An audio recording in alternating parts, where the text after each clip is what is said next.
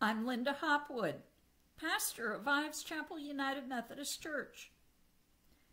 We live in a very noisy world, and many of us are almost addicted to keeping busy. The idea of sitting quietly seems like a foreign concept.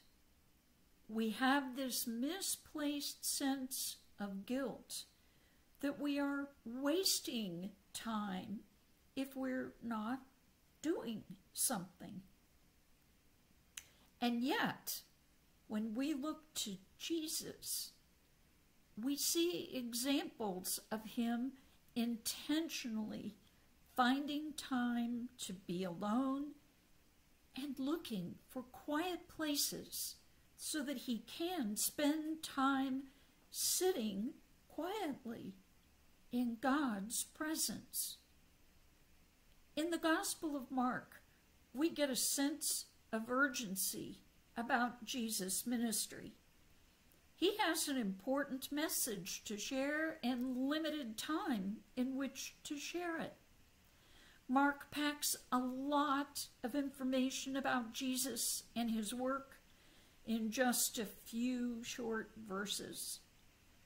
In the first chapter alone, we hear about Jesus being baptized, calling his first disciples, preaching that the kingdom of God is near, teaching in the synagogue in Capernaum, exorcising a demon, and then healing even more people later that same day.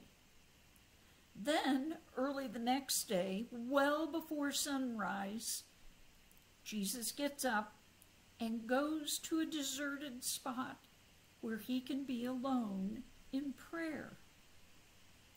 What do we do after we've had a long, stressful day or week?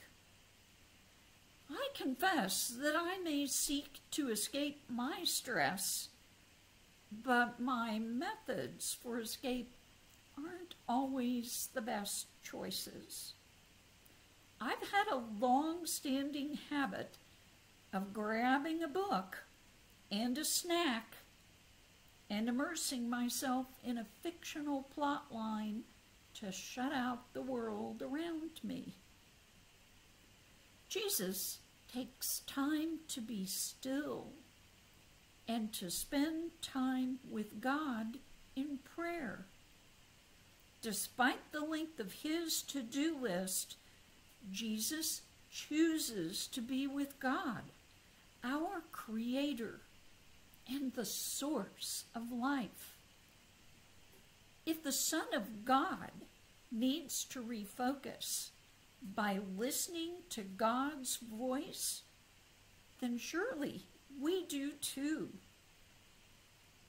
Building intentional time alone with God into our lives can bring us spiritual rest and help us to recharge our spiritual batteries.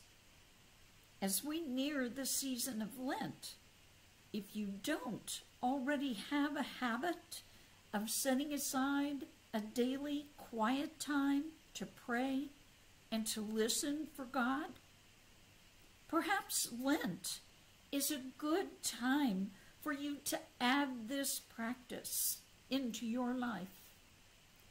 I encourage you to consider unplugging from all the electronic devices that create so much noise in our lives, and instead plugging into the Holy Creator, the one who fully understands us and who loves us without limits. Amen.